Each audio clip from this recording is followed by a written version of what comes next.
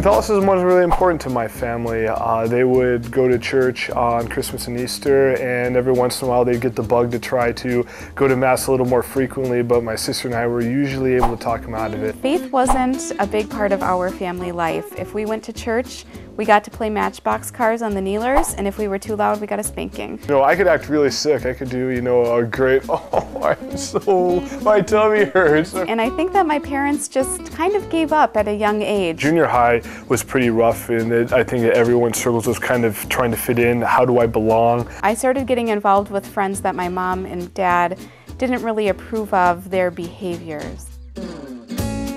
I met a group of kids who went to an evangelical Protestant church. Fantastic group of people. It was through knowing them that I really realized that there were people in the world my own age who really loved God. When I was 15 years old and getting more into my faith, I wanted to start going to church regularly, but I realized it was going to be up to me, so I would set my alarm on Sunday morning and go downstairs and wake my mom up, and together she and I would go.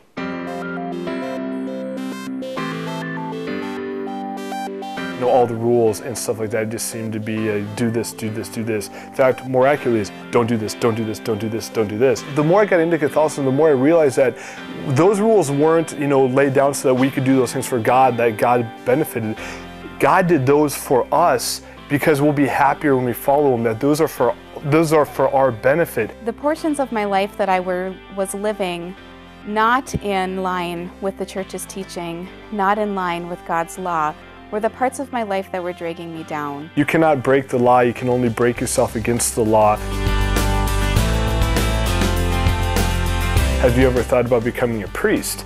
And then boom, all of a sudden my eyes open like, that's a possibility. So you're a 14-year-old boy in America on the football team, you know, surrounded by all the fun stuff that's going on, and all of a sudden a life of prayer and celibacy and service to the church is attractive. Yeah, I felt excited about it. I felt like, you know, I was on fire for that idea that yes, that's what I, you know, want to look to, that's what I want to drive to.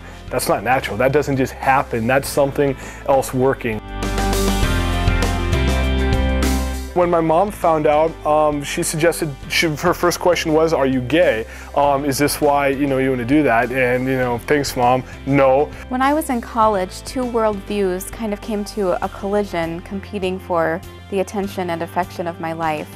On the one hand, I had my growing faith, and on the other hand, I had a dating relationship that was heading in the wrong direction.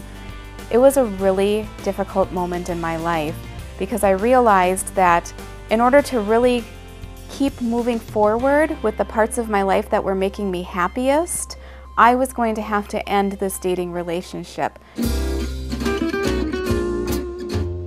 God came to me and met me where I was, and the church helped me along the way to coming and growing and getting to know God better. I realized that if I was going to be married to someone for the rest of my earthly life, it was going to have to be somebody who shared my faith. So I went to the seminary, discovered the priesthood wasn't for me, thought I should pursue marriage, and then I met this beautiful young woman.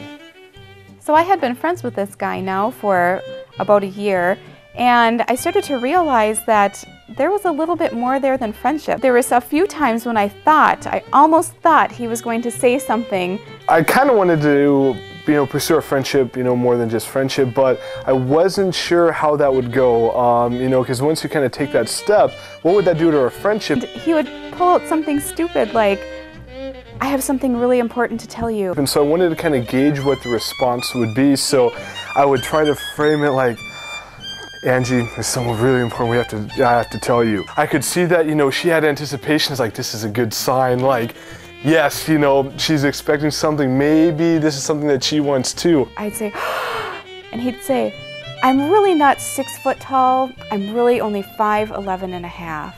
Being rejected is tough. So I was trying to, you know, I was trying to test the waters before I did anything stupid. And I would just be crushed. So after several trial runs, I thought that it was ready. I thought that I had everything set. This is it. I was going to ask her. And the result of it was...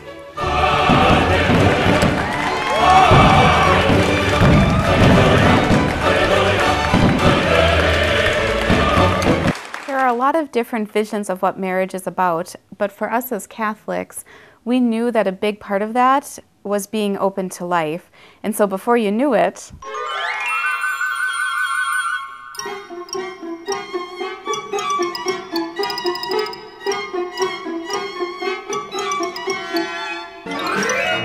you know that Staples button? Sometimes you wish you could just do this. My favorite comment is, "Oh wow, you have your hands full."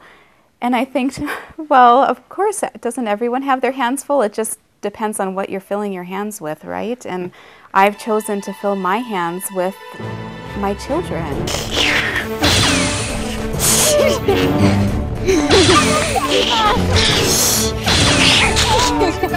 Sure, they take hands and arms, and it's hard to wrap everything around all of that. But it's joyful, and it's God's plan for family.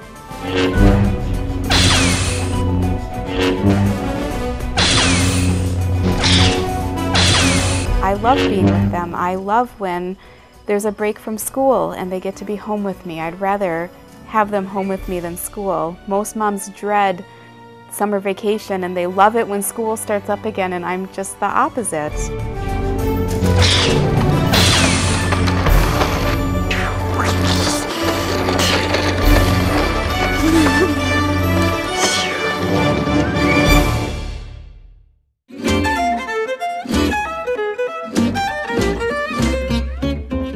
It's God's design for us as individuals and who we are to become the best people that we can be. Our children are a part of that. We learn from them every day, and it's through our service to them that we become more of an image of Christ. He dies on cross, but that's good because he saved us from suicide. That's all I can do. You know, having family prayer is obviously not easy to do because we want to teach all the kids to pray with where they're at in life. Sometimes you just have to do what you have to do and leave the rest to God. And so I think the more important thing you do is, as a parent, you just kind of muddle through it. You know, we have the family together, we have to deal with, you know, screaming and frustration. The baby did not nap this afternoon, so she's been very crabby. We have to, you know, deal with, you know, kids poking each other. Okay, that's enough combing the baby's hair with my fork. Veronica is, she's 6, and so she's trying to, you know, absorb and understand all the faith concepts. And we tried to, explain to her the Trinity. And then she was just getting so frustrated. Dad, I just don't get it. It's 3 persons, but one God. They're not separate, but they're different people. I don't understand. I'm like, Veronica, you're 6. Nobody understands. It's a mystery. So you're okay. Deal with it. Jesus modeled servant leadership for us. He washed his disciples' feet. And I think that the family is a great place for us as parents to learn servant leadership. We are the leaders of our family, but in doing that, we are the servants of everyone else building up our family. For us as Catholics, our faith isn't just between us and God. Our faith is also an aspect of community in our lives.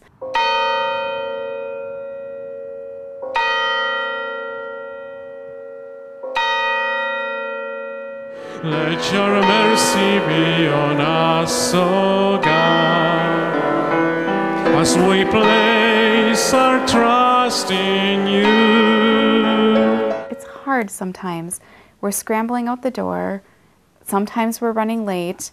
Sometimes someone's wearing the wrong shoes, or the baby's fussy. It's supposed to be her nap time, but we're at Mass anyway because we are a community, and this is what we do. This is what we're called to do, and this is what feeds us. I want to connect to the one who so loves me. We get to receive Jesus Christ himself physically, and he becomes a part of us, and then in that we become more like him. If I want my child to be a saint, the obvious first thing that we do is to baptize our kids, to enter them into the life of grace. Because if we don't baptize our kids, we're really cheating them of the grace of God growing in their hearts. God has given us this great gift of the Catholic Church, his church, to be our guide, to be our source of hope, kind of a grounding point in this world. Perhaps if you have driven by our church building, you wonder what goes on here. And the answer to that is really there is a family that gathers here, a community of people who have one thing in common, and that's our faith in Jesus Christ. If you would like to be a part of that experience, we have a place here for you. You are always welcome to come and to meet our family, but also to share, most importantly, with us the experience of Jesus in our lives. We love St. George Parish. The first time we went to St. George, it felt like coming home. And since we've been there, we have met so many wonderful families, individuals, priests. We'd like to encourage you to, ask all the questions you need, seek them out, and be, open to the answers. Know that God loves you. Come join us.